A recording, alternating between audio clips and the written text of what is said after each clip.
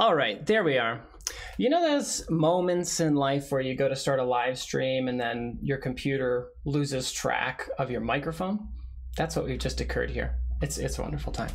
Hi, everybody. I'm Matt with K15T, and we are going to talk about successfully and exceptionally managing projects with Confluence. This is an exciting time because you never know what's going to happen because, as we just showed, this is actually live. I am joined by Stefan, who is in the chat. He will be our mix master. He is joining us from his vacation. Our mix master for today, a man of mystery, a man of resources. Keep an eye out for his name. He'll be dropping things into the chat. Also, if you would hit that like button on the stream, I guess that helps the YouTube algorithms promote the live stream. I don't really know how that works. I just know that it does. So if you would hit that, that would be amazing. Thanks so much, everybody in the chat, for letting me know that you couldn't hear me. It's good to be here. It's good to be heard. One other really exciting thing. Hold on at the end of the live stream because we will be jumping right into the premiere of our latest video. It is our latest and greatest. We have spent a lot of time preparing this video for you, and we will be exploring all sorts of areas of project management and kicking off, hopefully, a whole bunch of project management focused videos in the future. So hold on for that. I'm really, really excited. But let's jump into talking about collaboration and project management. So project management is just absolutely essential in our companies, right? But it is really, really hard sometimes to collaborate on projects for a lot of different reasons. Often our tools are kind of disconnected from each other, or we are working with team members or stakeholders who aren't so focused on the project management side of things. They just want to do their thing or get their report and get out. So It can vary. So if you jump into the poll that we just threw into the chat, I would love to know the answer there. And also, I'm curious, if you just let me know in the chat, what part of managing a project is the hardest for you to collaborate on with people? Are you running into issues with tools? Or do you have people who are just not chiming in, they're not saying things? Like, what's the hardest part of collaborating on a project for you? Whether you're managing it, whether you're participating in it, let me know. Let me know what you're running into. And yeah, Taewon, you better believe that video is going to be great. Hold on, it's going to be fantastic. I'm so excited for everybody to finally see it. I've been listening to myself for far too long. So let's talk about collaboration in project management. This is a tricky thing because there's so much to it. So for example, it might be an issue with task management. So it might be that people are just off doing their tasks and not communicating. Where are they? How far are they through the task? If they run into a blocker for their task, that can be a problem. Or maybe you're having trouble collecting the status of a project and like communicating that to people. Or perhaps collecting and sharing the status of multiple projects and getting those, in front of the stakeholders and the team members who care about those things. Or maybe, you're having trouble communicating updates to stakeholders, those things that they truly care about. That can be really difficult, especially if a stakeholder is a busy person. It's hard to get those updates in front of them. I'm checking the chat here. Yeah, so Christian mentioned that communication is always like a too many cooks in the kitchen situation. Yeah, and then the lack of leadership focus. That's tricky, especially when it comes to stakeholders, right? Because you're like, okay, I am updating you on everything here. Why are you not getting this? I've broken it down into 3 bullet points and you're just not getting those bullet points. Some of this comes down to, I think, a disconnection from the place where we're managing our project and the tools that we're using to actually manage the information around it. So let's look at a few different problems together around project collaboration and see how we could work in Confluence to make these better. Okay, so here is something that y'all might be familiar with. And this is the infamous, we are managing our project in a spreadsheet. You've probably seen these before. I mean, this is a pretty good one. Shout out to, I think it was Smartsheet who made this particular template that I'm using here. Thank you for your contribution. it's okay, right? We can kind of see the status of things and the priority. They did some fun things where you can pick the priority. That's kind of groovy cool. You have your deadlines. Here's where it gets kind of messy, right? This is a 1-sentence description of each of these tasks. But like, what if it was a paragraph? What if I couldn't sum it up in a sentence? It's just very, very visually messy. Nobody wants to be looking at one of these, not for a long period of time, not to find things that they really want to find. Taewon said the hardest part is getting the right people in the room. Who does what is a common question. Yeah. Most definitely. And that's kind of why I wanted to start talking about task management first, because I feel like it's really hard to get the right information from all the people doing different tasks into one place, in a place where then those same people can go and reference, like, what is somebody else working on? So, okay, so we could have our tasks right here on a spreadsheet, but I'm begging you, please don't. Excel and Sheets and Numbers, they're great applications for certain things, but they're just not meant for project management. And I think we all know that. So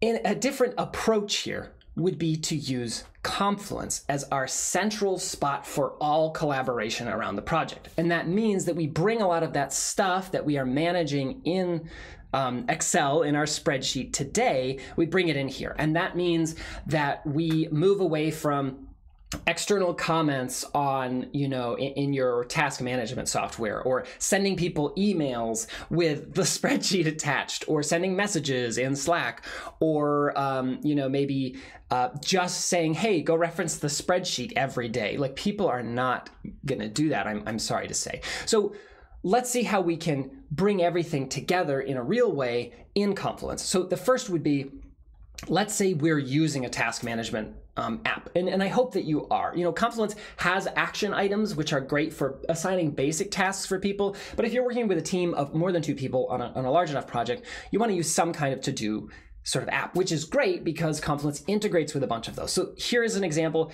I have my project page here for the swag store that the team is trying to set up. And right here, I am bringing in each of the tasks from Jira.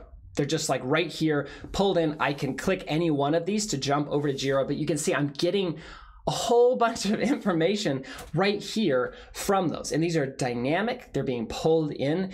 When someone makes a change in Jira, if I hit the refresh button here, these will update, right? You're gonna get this if you're working with Asana or Monday.com or Jira or Trello. They all have Confluence integrations with stuff like this, right? So that you're bringing in a lot of these task things that are currently, you as the project manager or your project manager has to manually enter these things and make sure they're kept up to date, which is always a bit rough. Let me know if in the chat if you are currently the person who has to manually update things like this and how that's going for you. If you're loving that, maybe you do. Maybe you love the control, making sure that things are up to date, or maybe, maybe not.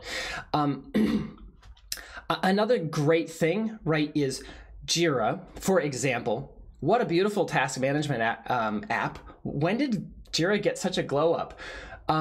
Another amazing thing about bringing things centralized to Confluence, right? I've showed you how I'm pulling something from Jira into Confluence, but check this out. So here's my Jira project, right? I have my board where the team is working on different tasks around this project, but we have this pages section here where I've connected this to the project space so anybody can come in and like view a Confluence page right here in Jira to get updated information. So not only do they not have to go to a spreadsheet, they don't even have to leave Jira necessarily to get the information they want or the updates they want. The connection just like lives there, which is so cool.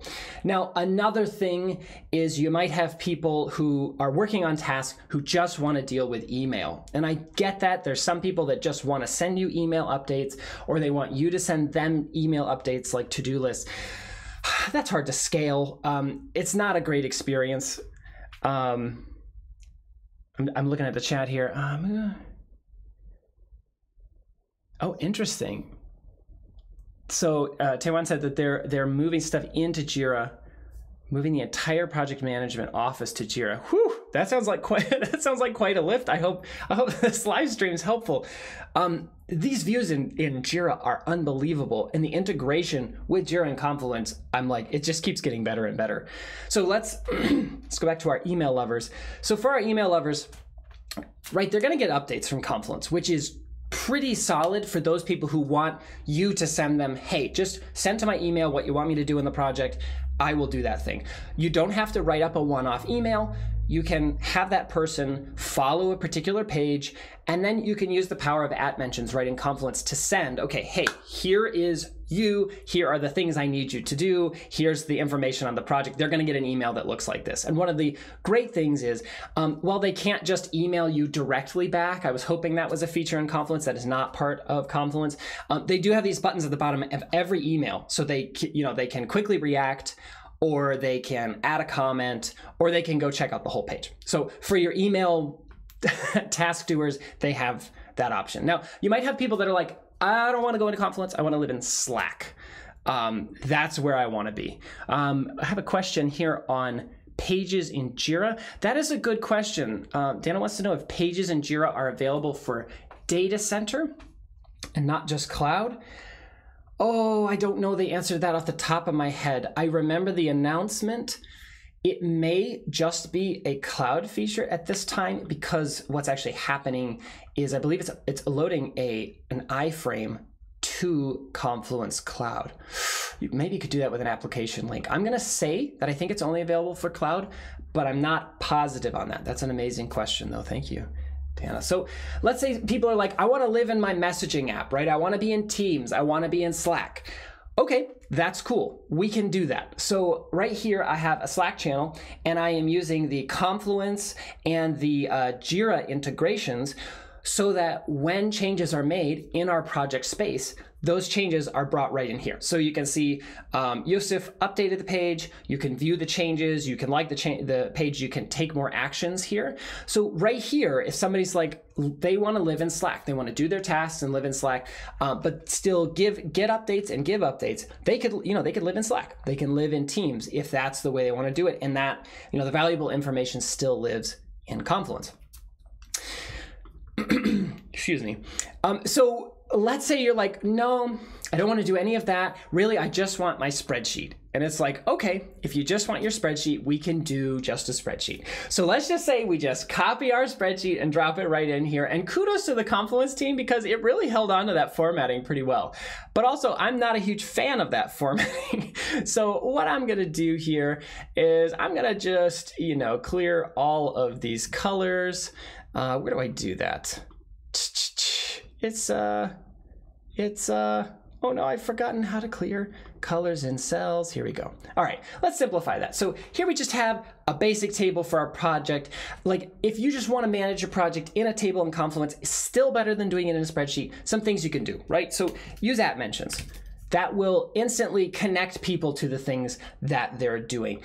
Use date macros, much better, because they both look visually better, and also people can pick things. Another thing you should do is use a status macro. Status macros are great because there's colors, so you can say this is in progress or whatever.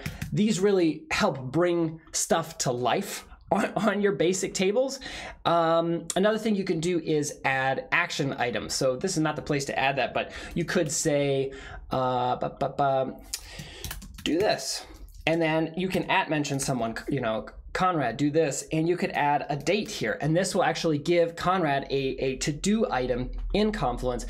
This, again, these are fairly simple, but they're helpful for basic task management in what is otherwise just a simple page. And then, of course, you can also, something that you can't do well in Excel is add bullets. So you can say task 1 and task 2. These sorts of things will at least help your table stand out better if this is the way the team really wants to manage tasks and collaborate on things. And of course, there is the lovely inline comments. So if you're like, hey, Conrad, you're supposed to be working on this, I just want to make sure you're seeing this, you can add a comment here, save it, and they'll get an email notification, they'll get a notification in the Confluence app.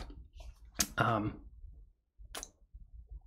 right, so this is task management, which is an important part of collaboration, but I realize for some of you, you might be like, okay, what I really need to do is I need to manage an entire project, not just individual tasks. So for that, we have a few options. So here is our beautiful table once again. You might be currently working with a table like this to manage like the information on how is our project doing, or you might have some kind of report or board out there, or maybe you have some kind of chart that you're sharing with the people on the team to show them how the project is doing. So how you display the status of a project depends on who you are. Like some teams really want to see this, a task by task breakdown, but some teams are like, yeah, no, that's just way too much detail for me. I need a better overview. So one option would be something like this. So at the top of your page, let's just get rid of this table. It's been fun table, but but also it hasn't. So right here at the top of my project page, I have this table that I'm kind of treating like a database, right? I've got this list of information, data about the project, right? Who's driving the project, who's the approver, who's the team. This is a really cool thing in Confluence. You can have an entire team, like a team page. All the people are listed on the team. You can have resources on the team, and you can @mention the team. So I just @mentioned the team here. They're all pulled in magically. It's super cool thing in Confluence, right? You can add macros in here like a due date. You can have a status and weekly updates. This is really awesome, right? So you can have a very quick place at the top of your project page where you have updates, and you can see the update from last week, so you can see the progress that's being made. This is a really great table to have at the top of all of your project pages. In fact, what you probably want to do is Confluence comes with a great project page template. It has one of these. You will probably want to update it, customize it, add some new fields, whatever your team wants, but then use that template for every project page. So people looking for projects always know where to find the most important information. Now you can see I've put this in a page properties macro. The page properties macro is really important because you can actually take the data that lives on one page and you can bring it, make reports with it. And I'll show you that. That's where we're looking at like multiple projects and how to sort of report on multiples. So here is all of my information about my project right here, easily updatable. Now, one thing that can become an issue here is if people kind of aren't consistent with how they're using this. So for example, instead of like using the status macro here, if somebody's like, oh, the status, like, well, this week we're doing, and they type out a whole status update there, sort of mistakenly, like not understanding what that field is for, that can become troublesome. That can actually break the page properties setup because you're not using it consistently. So another option that we've started using, mainly because we love it so much, is we have an app called Orderly Databases. So you can see I have this, here's a project, same kind of deal, right? Same database entry up top here. But what's great about this is these are enforced, so to speak. So I just click it, I can pick whatever status I want. Here I can just enter text, but here I can only @mention people, right? So it's really helpful to keep the way our projects are documented organized, really, really organized. And I'll show you in a minute how we can like view all of this content, but this makes it so much faster for the project manager. And if you didn't notice, I'm not even in edit mode on the page. I just edited this part, which is so fast and quick. So another thing might be, maybe your team is just working on, Manuel wanted to know, how do you create a team in Confluence? So to create a team, right here in the people menu, here's our people. I can invite new teammates, and I can create a team right here. So you can hit that button, you get taken into that team creation experience, you invite people, and then you build that team page. Taiwan,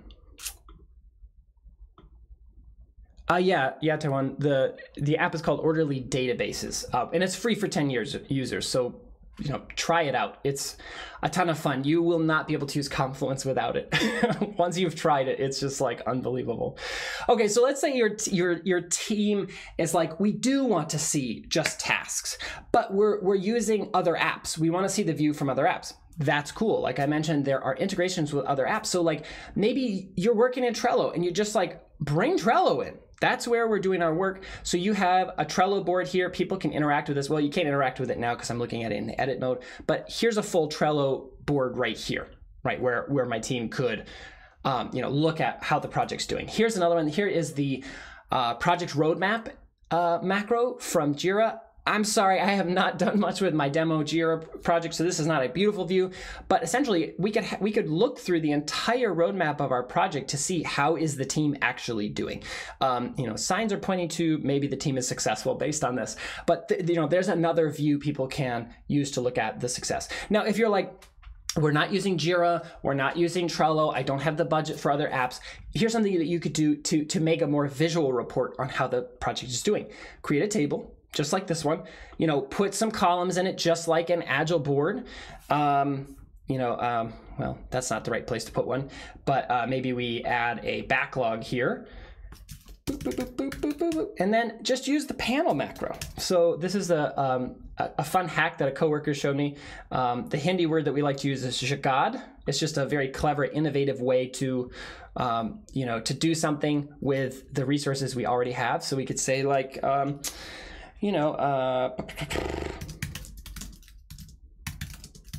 right, so here, very quickly, I am creating what look like sort of cards, and I can see what they, see how the team is working, and I could say, okay, yep, this one, I'm gonna move it, right? Because it's in progress now, we're working on this. And so you just have a much simpler way to look at the project, but this is just using what's in Confluence, right? So you have multiple different ways to report on tasks if people want to see a view of those individual tasks, whether you're working in one app, another app, or you're just working in Confluence. Look at this little board that we just made here. And then finally, if people want to see charts or tables, maybe you're looking at financial information that needs to be reported. Luckily for us, the Confluence Cloud team just dropped charts. So you might be looking at this and saying, wow, it looks like this guy demoing here has no idea about finance or the world of financial reporting. That's true. I just made this up. So let's say we're looking at the forecasted budgets that we have for the project and what we've actually spent. Right. Very quickly, I could make a bar chart to look at this. I could see that I forgot to name this one. So I'm just going to jump in. And the cool thing is these are connected directly to this table. So I can update the amounts and this will automatically update. But I want to customize it. So let's give this a title. Actual versus, and then this should be what? Amount in USD. US dollars, baby. There we go. There we go, perfect. And you can also see that I actually have multiple. So I have another chart here. These are both connected to this source table, which is just really, really awesome. So I could totally ruin our numbers here, but you can see these are automatically updating. So if you need to report on numbers or financials, you can do that as well. And this can be dropped right into a single Confluence page where people can come and look at how is our project doing? How are we doing the tasks? How are we doing the finances? How are we doing overall? Whatever you need to report, you can do that in Confluence. So how do we do it with multiple projects? Well, you could have your spreadsheet here, once again, where you're showing all your projects, project A, project B. I haven't even filled this out, but you can imagine how messy this is going to look. People have to scroll to see all the stuff. They're going to have to scroll through multiple projects. Your stakeholders have about 0% interest in looking at your project report. They just don't want to get the information that way. So we have a couple of options here. So the first would be we create this overview page. We'll just call it project. This is where our stakeholders could come. Now we could have our big table here again, but this is just not ideal because of just how enormous it is. So what I would recommend instead is having a project page where you have something like this. So this is called a page properties report. There's a macro that's building this report right now. And on each what's actually happening is it's pulling in those bits of data that we entered on all of our project pages automatically. So we have the title here, we have all of the contributors listed, right? The due date, the status. These are all coming from those individual project pages automatically. So if somebody were to update one of the project pages, this whole list just perfectly and magically updates by itself. And I can control what things display here. So maybe I want to come in and update this so that like right now, I'm showing all the pages that are marked as projects that are in the current space, right? That have page properties. But maybe I want to filter that more. But in this case, I want to get rid of a column. So I think I would say I don't want to see contributors. Whoops, I just hit the back button there. I didn't even know I could do that. I'm going to get rid of the contributors column here. And then let's have a look at that. Okay, so that's just a little bit easier to read. I'm gonna save that. And now I have a slightly more, well, yeah, I guess I have to publish. I have a slightly more slimmed down view of all of the projects. So this is looking better already. But again, I mentioned this can be a little breakable. You saw from my editing experience there, it can be a bit tricky. Stuff can snap, stuff can break. So this is again where that Orderly Databases app is pretty great. And this is one of the ways that we're using it heavily internally. So here is the same view. Here's all of our projects and I can scroll here. I'm gonna get this out of the way so I can see them all better. So here's all of our projects with statuses and everything. Now you might be thinking, as I am, like, okay, this is too much information. Didn't we talk about this? So I have a lot of options here. So I could look at this as cards. That's like already a lot easier to look at. Or maybe I want to have a table view, but first of all, I want to filter for all of the projects where the status is on track. And then I want to sort it by, let's see, I want to see the drivers. So that's my project managers. And I want to get rid of some of these. These are just, there's too much here. Like get rid of the key outcomes and I want to get rid of the approver and the contributors so that I can just see a simplified view of what projects are happening, who's running them, when do they due, what's the status, and then that update, right, which is important to me as a stakeholder. And then at any time, I can click any one of these to be taken right to that project to see the full, full information of the project and then all of the data about the project. So this is just, Orderly just sort of like takes that to the next level. But of course, you can also get started with page properties as long as your PMs and people working on the project are okay with the sort of like breakability nature of it. Let's see, I have it in the chat. How does it look when you use page properties macro on a project page? So it looks just like this. Yes. Yeah, so here's the page properties macro right here at the top of a page. It just looks like a table when you are not in editing view, which is great. Which is, similar to Orderly also looks like just a simple table. So when you're viewing the page, it's just like, oh, there's a table with great information about this project, which is perfect. All right, so let's look at the final sort of problem that I have run into, which is stakeholders, right? We've talked about this a little bit. Getting your stakeholders to actually read what you are saying is tricky. And I really think that's because you're managing stuff over here in your project management apps. And then like, what are you sending them? Are you sending them emails? Maybe they're tailored to the stakeholder because you're trying to like get them to read it. Or maybe that's what they've asked for. Or maybe you're also sending reports and dashboards and updates. There's just a variety of things we try to use to get our stakeholders to look at things, but they're also very disconnected from the actual work. Like you saw how I just clicked a link and jumped into the project page, and I could then go to any Confluence page below that and see the work that's actually being done, the collaboration that's happening. And so I think part of why it's hard for stakeholders to really see what's going on in the project is we just give them a report at the end of the day.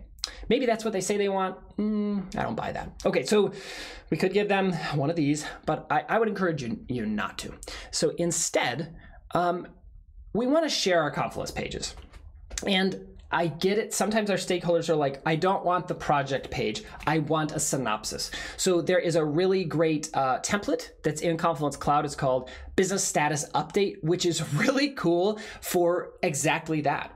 Here is just a great template broken down by all the different things that your stakeholders might be interested in. You could delete some of these sections, you could add new sections, and I'm showing this as a page, but what would be a great idea, especially in a case like this where I have a space for this project, is use the blog, right? Publish one of these weekly as a blog post, so that every week your stakeholders know they can come to this space and read an update of what's happening. It's easy to read, right? It's well laid out. It looks great.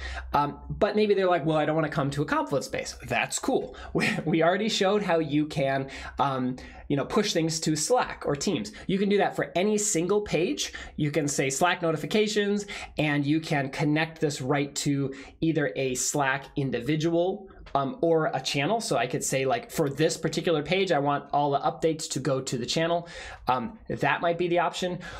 Or maybe you're like, okay, they really just want an email. So you could, you should tell them, like, come here and watch this page, or actually come in and watch the blog in the space. Then every new blog post, they're going to get an email. But maybe your stakeholders are like, no, I don't want to do that. It's like, okay, we're still going to keep the information in Confluence, but you could come here. You could put in the emails for all of your stakeholders with a custom message, and they are going to get a notification right in their email. Maybe that's exactly the way they want it, and it will be formatted really nicely, and they'll be able to read through your update. But the content and all the collaboration is still happening in Confluence. Sorry. All right, so then finally, maybe your stakeholders are like, but I want a document. I want it printed on letterhead. I'm not sure. You could also export it as a PDF. There is a built-in PDF exporter in Confluence, so you could come to the page and you could say, well, they're actually covered up here because I have our apps. Yeah, here we go. Export to PDF or export to Word. Those are going to look pretty simplistic. Maybe they're okay, but you could also check out at K15T, we make Scroll PDF exporter, so you could have like a really branded, beautiful document where it could be on style, on brand for you. If that's what your stakeholders really want, you can give them whatever they want in whatever format, wherever they want it.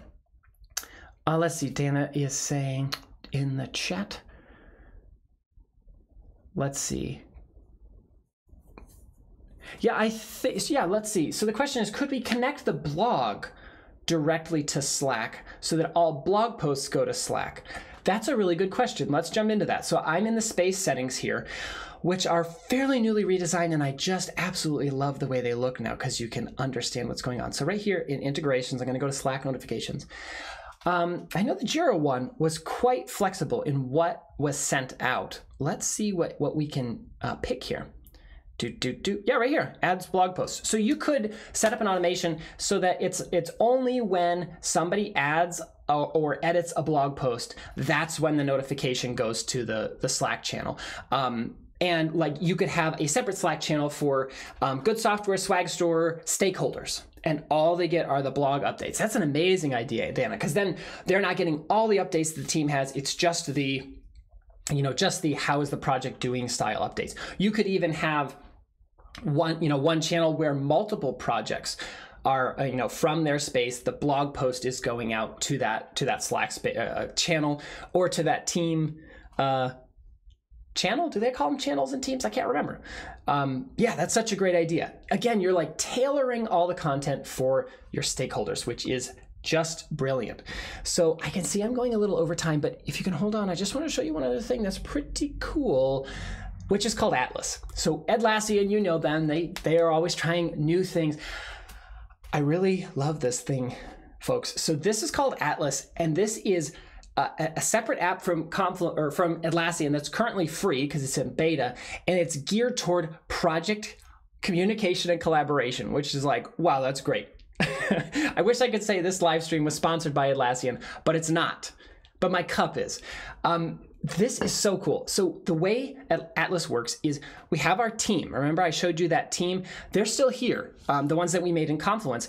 And what the team can do is they can create these Twitter style updates. So Yusuf is the project manager. So each week, Yusuf is prompted by Atlas to create a Twitter-like post. So a very short post. You can mention people just like you do in Confluence and say, this is what we're doing, and give some key information. Like he changed the due date and moved the status of the project. And then anybody can follow one or more projects that are being worked on in the company, which is super cool because, Aziza can have her feed of all the projects that are happening that she's interested in.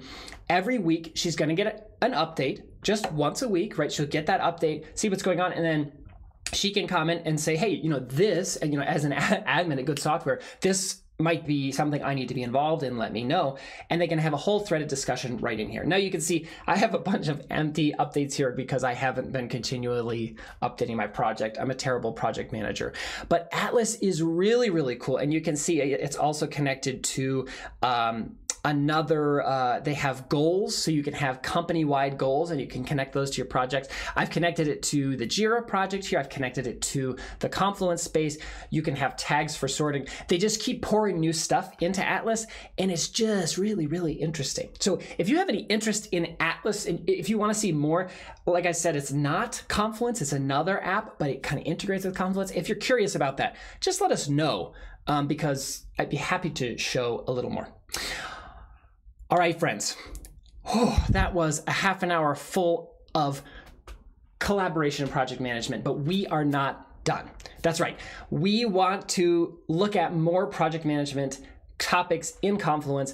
That's what we do here at K15T. And so if you can hold on, in about 10 minutes, you will be redirected to a live stream all about project management in Confluence. I'm really excited about this because what we're doing is we want you to jump in the comments section on that video and let us know what else do you want to learn about for project management? What topics do you want us to explore deeper? We've created an overview for that reason because we want you, the community, to tell us what you want to learn more about. We have been managing projects in Confluence for over 10 years here at K15T, so we have a lot of experience, but we want to know what are the things that your team is trying to do with Confluence, and we will make videos and share what we have learned.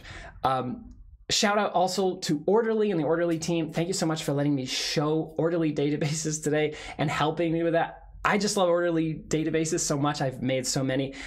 Maybe check that app out. It is free for 10 users. And then also I showed some project overview pages here today. So those are those pages where I'm showing all the different projects and what your stakeholders might be interested in. We have a great article over on Rock the Docs, which is our site full of Confluence best practice content. Maybe give that a read through or share that with some of your teammates. Taewon, that might be helpful for you as you're moving everybody into Jira and hopefully some Confluence for your project management work. And finally, thank you so much for joining. Hold on for that premiere as we continue to explore how to use Confluence to share what you do best. See you at the premiere.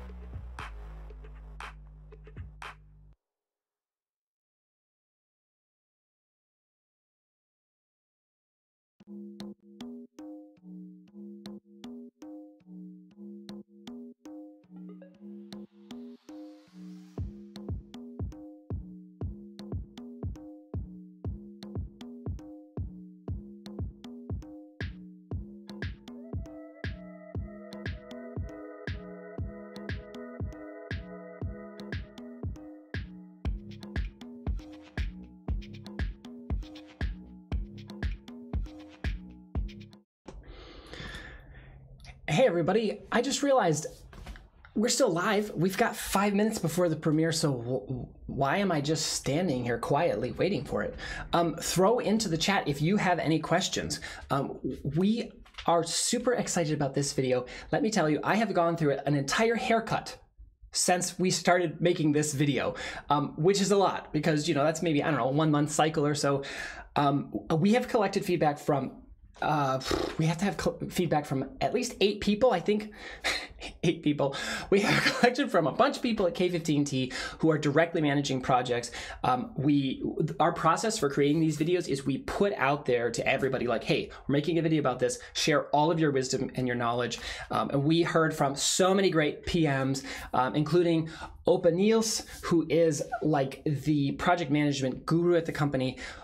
So many great items that are included in there, and we had to cram them in to an 11.5-minute video. It's actually the longest video we've ever made, but it's so packed. We're like, we can't get rid of any of this. It's like, well, we have too much frosting for the top of the cake. Should we throw this away? Like, no, of course, of course not. We'll just make more videos. So I'm really hoping that as you're watching through it, you're like, hey, I saw a thing, but I want to see how you did that. Or I want you to talk more about how you do that. Or, oh, I gotcha. I have a thing that you didn't think of. Where is that? Please add that to the comments. You're always thinking of great things that we didn't think of. That's why you're all so amazing. That's why we're so lucky to have you here. I'm scanning the chat here. There's no questions coming in. Another question that you may have is why are we talking about project management in Confluence? Why not project management in Jira? We love Jira. Jira is great, but we just love how you can connect what people are doing with the tasks that are being managed. Let's see. Scaling Confluence for project and program management has been difficult. Any recommendations for doing this at large scale? Over 1,000 people. Oh, that's so tricky, and I have so little time. Well, Dan, I mean, you could probably do a live stream on everything you've learned. I'm sure you have so many insights. It's really hard to scale Confluence. We actually just released an article on Rock the Docs about building a content architecture that will help people to use Confluence and grow it in a healthy way. And the trick is, it's sort of a chicken and egg situation where, like, you need to have content for people to want to use it, but for people to want to use it, or when people use it, they have to create content. I don't think I said that well, but I think with project management, you kind of have to start with like a beta approach. So you take one team or one program or division and work with them that way, and then find the successes there. It's not something where you're like, we're rolling this out. But if you think about it, 0 tools work out well like that. When IT is just like, here's your new tool, good luck. That's not great. You need to show the success. So you have to have these like beta initiatives where you're sort of demoing to everybody. Here's the deal, here's what's gonna happen. All right, friends, the premiere is coming. I'm gonna jump off. You should be redirected to the video. Can't wait to see you there. Can't wait to see your comments. Bye.